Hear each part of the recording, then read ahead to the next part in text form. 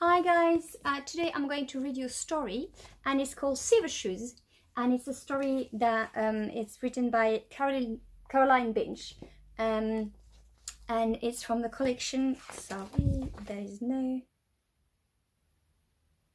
Frances Lincoln Children's Book, and it's a picture book today. I'm going to read you a picture book. Okay, Silver Shoes.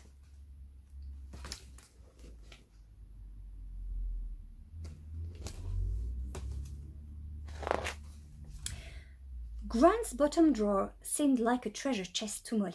Inside were sparkly bags, shiny shoes, and brightly colored shawls. Beautiful things for Gran to wear when she went dancing with Grandad. "Can I wear your silver shoes, Gran?" Molly always asked.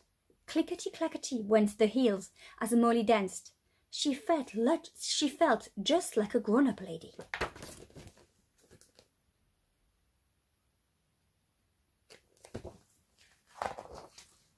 At home, Molly danced with her best friend Beverly. They liked to dress up and copy the pop stars on television. "Girls, I think it's time you went to dancing lessons," laughed Molly's mom. "Can I have some silver shoes?" asked Molly, "just like Gran's." But Molly's mom said she must wait to see if she liked the classes before she bought any shoes.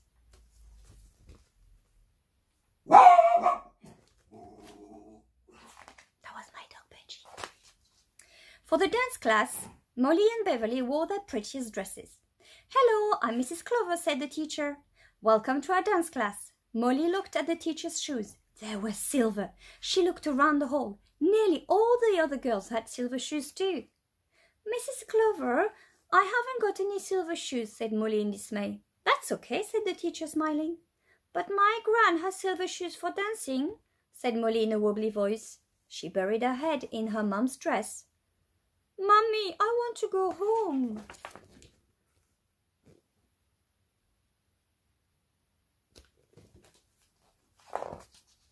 The following week, Beverly ran into Molly's house, holding a pair of shoes, silver shoes. "Look what I have!" she shouted.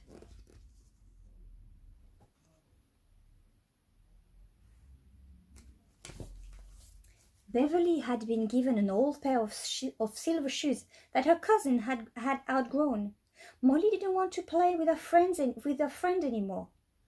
But Mom had an idea.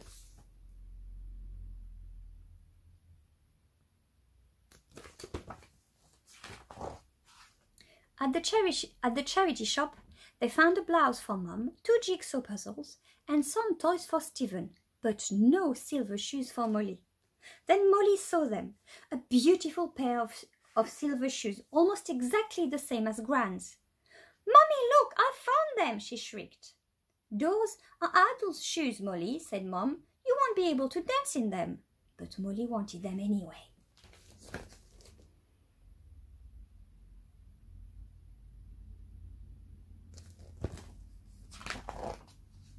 Molly kept the silver shoes by her bed that night. As soon as she woke up, she put them on and she wore them all day long. She couldn't wait to show them to Gran.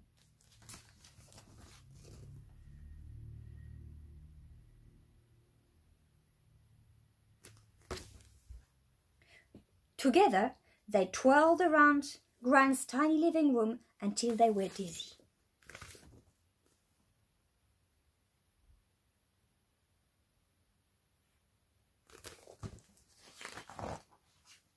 On Tuesday, Molly and Beverly went to dance class again. "Look, Mrs. Clover, I have my silver shoes now.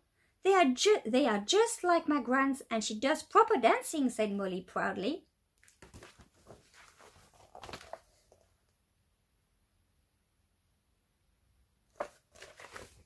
But Mrs. Clover shook her head. "I'm sorry, Molly. High heels won't do," she said kindly. "You might trip up and hurt yourself. Please, wear your ordinary shoes."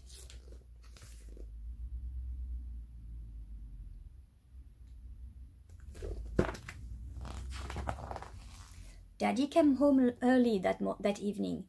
"Let's go to the park," he suggested. "You can ride your bike, Molly." "Yippee!" Molly cried. "I'll wear my silver shoes." Daddy looked at Mom. Why don't you wear your other shoes to ride your bike, Molly? You can put the silver shoes in the basket.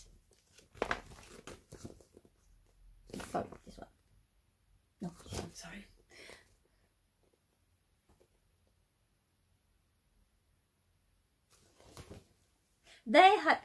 Daddy pushed Molly and Stephen high on the swings and brought them both nice slowly. They had such a good time that Molly forgot all about her silver shoes until bedtime.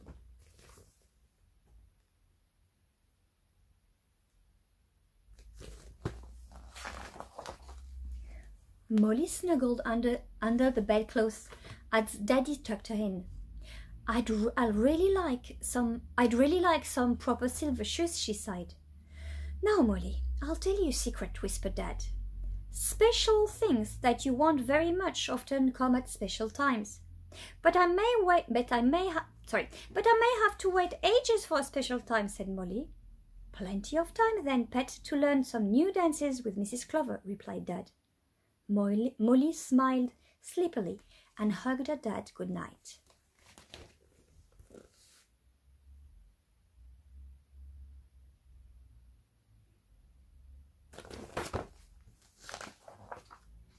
At dance class the next week, Molly was concentrating so hard she forgot she was wearing ordinary shoes. The following week, Molly had such fun she didn't think about her shoes at all. And in the third week, she danced so fast she could hardly see her feet.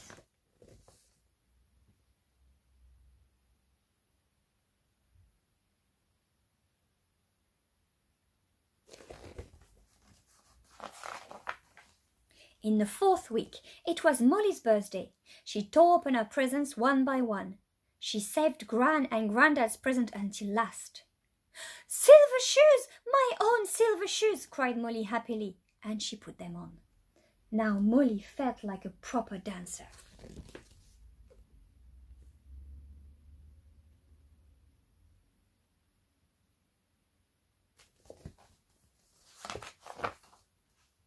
But she still liked to wear her clickety-clackety shoes when she danced for Gran.